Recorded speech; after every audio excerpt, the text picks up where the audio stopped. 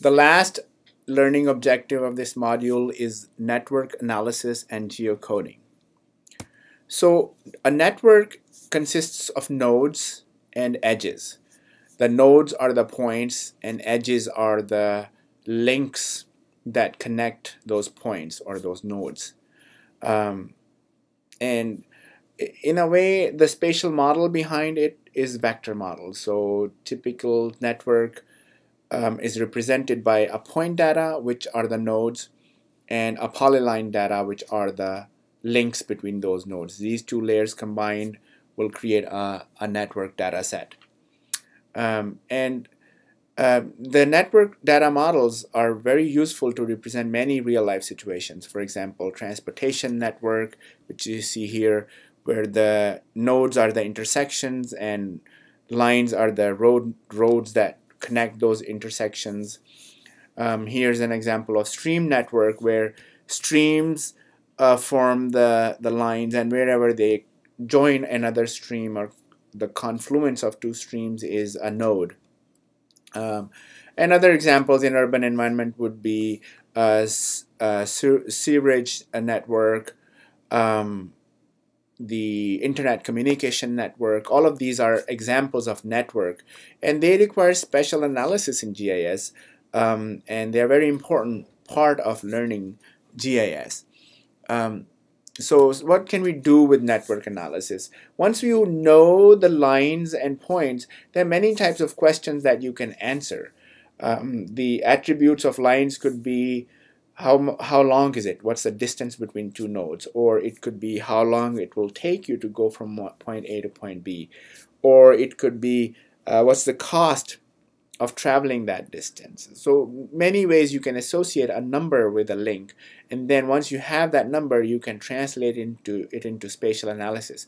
For example, what is the shortest route to a destination? You come across with this kind of question all the time when we are using Google Maps to find our way through the city. What is the service area of an ambulance reachable within 3 minutes? So all of the houses that an ambulance can reach in 3 minutes from its station would be a question for network analysis. What is the most suitable spot for coffee shop that can be reached within 5 minutes of walk from business centers? Again, a network analysis type of question. In ArcMap, there's a toolbox called Network Analyst that provides all of these functionalities and more to answer these kind of questions. And there are primarily three types of problems that we can solve with Network Analyst. Route selection, as I mentioned earlier, like least cost path. Service area, where to allocate resources. And then traffic modeling. And all of these three problems, as depicted in these figures, are candidates that can be solved using Network Analyst. In this module, I will talk about least cost path. It's an interesting problem, and it's probably the most complicated one as well. And what does that mean is, what is the shortest distance between two nodes? Each link has a cost. For example, here the link BE, it will cost us 6 units to go from B to E. So a path will be a combination of links. For example, if I'm trying to go from A to F, I can have a path ADF. I can have a path ADBEF. And each path will have its cost, total cost, which will be the sum of the cost that I have for each link. So going from A to D to F will be 7, whereas going from A to D to B to E to F will be 3 plus 1 plus 6 plus 1, 11. And the least cost path is an algorithm that finds the shortest, or not shortest, but the smallest cost path from a source to a destination. For example, if this was the problem that we want to go from this home to the graduation cap, what will be the path that would we have to follow so that the sum of the cost is the minimum? And of course, for this small network, you may be able to spend 5 minutes and solve it manually. But if it's a network for the whole city, then the things can become complicated and you need automatic algorithms that can be programmed in a computer for these kind of analysis. And the one that I'm going to talk about is called Dijkstra's algorithm to find the minimum cost of a path. And it's a very simple basic algorithm. It has two steps. So suppose this is our problem. We are trying to go from home to the graduation cap, and for this purpose we'll call home H and graduation cap G, and all the other nodes are already named A, B, C, D, E, F. There are two types of nodes that are identified in this algorithm. The first one is the node that has not been visited, and the other one the node that has been visited. So yellow color is for the nodes that have been visited. So if we are at home right now, so we have already visited this one. And all the other ones are blue that are not visited yet. So going from home to home costs us 0. And going from home to anywhere else at this point costs us infinite amount of money, or infinite amount of whatever the cost is. The yellow cannot be any further improved. It is 0, it will stay 0. But the blue one, as we try to find our path, we may come up with a better number for the blue background nodes. And that's kind of the algorithm. So initially we say that at home we have cost 0 and it will take us infinite to go anywhere else. And with that initial setup, we follow two steps in the algorithm. The first one is, from our current node, can we do better to go to the next node? So we update these distances with our neighboring nodes, and then we go to the next node, whichever is the cheapest to get to, and then we repeat that process. The only thing that we have to keep track of is how much did it cost and where did we come from. So cost from the starting point, if we see a number 3b somewhere, that will mean that it cost us 3 to come from home to this point, and our previous node was B. We jumped from B to this point. So let's try this. Here's a table of initial setup. So home has been visited already. It is our current node, and these are all the potential next nodes where we can go, and right now everything will cost us infinite to get to. Let's apply the two steps of the algorithm at the node H. So if we are at node H and we compare, we try to go to A, we can see that it will cost us 3 units to get to A. Well, this is better than infinity that we already knew. So we can cancel infinity and put 3H here. 3 means at node A, it will cost us 3 to get to, and our previous node is H, which is the home. Let's apply the same thing at B. It will cost us 2 units at B, so we can update infinity with 2H, and go ahead and figure out C on your own. With these 3 done, the first step is done. We have updated the nodes that are neighboring to home with new costs. And the second step is, well, which one is the cheapest cost? The cheapest one to go to? Well, that one would be B. 3, 2, 5, so 2 is the smallest number. So our next node from home where we jump is B. And we do the same thing in the table as well. We update the table, so A, B, and C have been updated. Everything else remains the same. And then our current node now is B because we moved from H to B. And note that B's background has become yellow because now B has been visited. And all the other remaining nodes are all possible nodes where we can go next. Now we repeat the same algorithm again for node B. From node B, where we already took 2 units to get to, now this green knight indicates where we are. We can go to E or we can go to D. Everything else remains the same.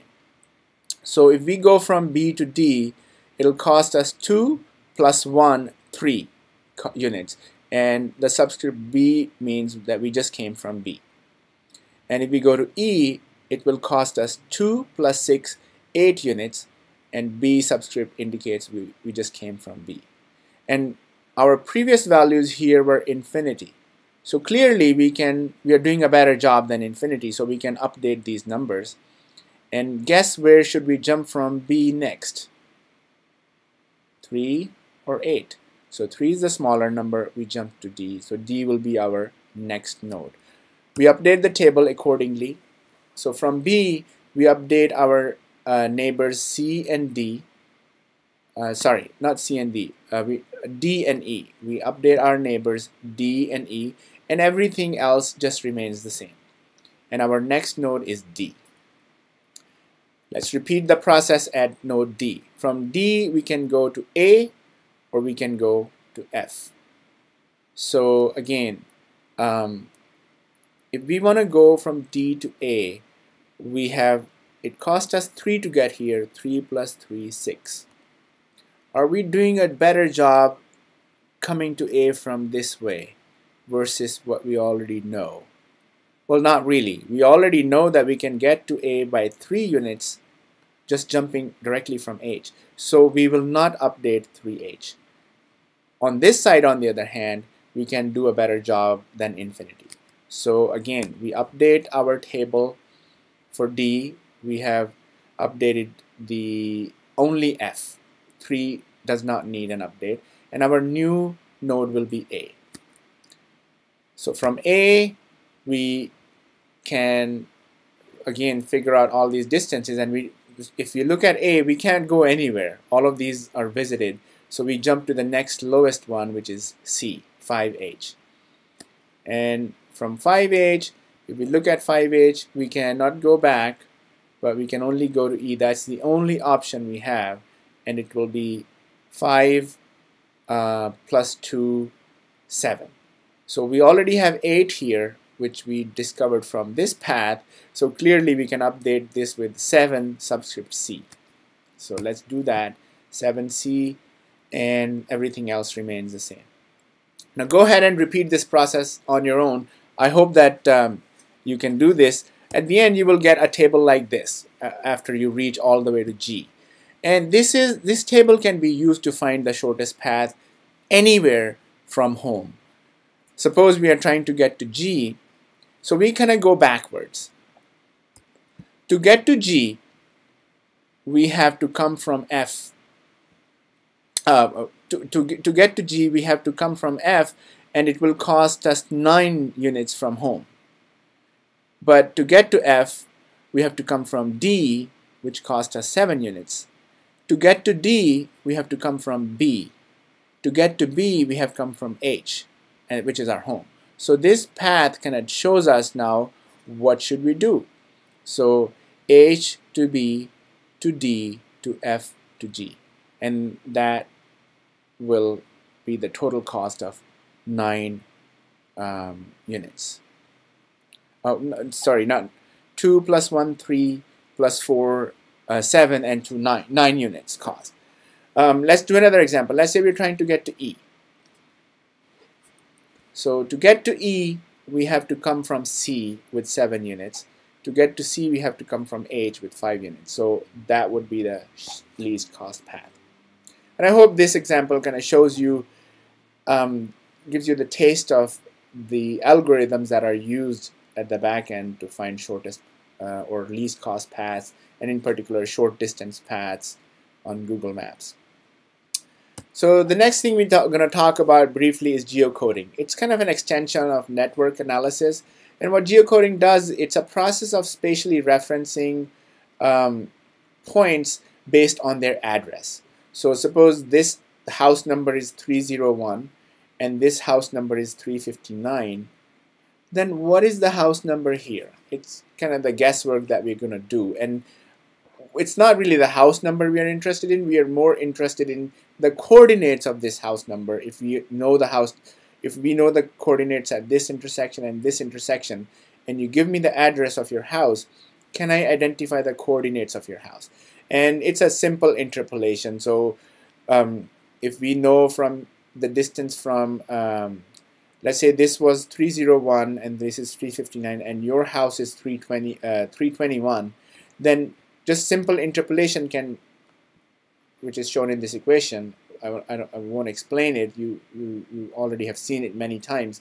will tell us that I am 0.34 or 34% of the total distance from 301. And if I know the coordinates of 301, then I can determine the coordinates of 321 as shown in this equation. And this is how, when you put an address in Google Maps, and this is how it's able to put a pin exactly on your house. It doesn't know exact coordinates of your house. It just figures it out based upon the address and based upon the values that it already knows at the intersections.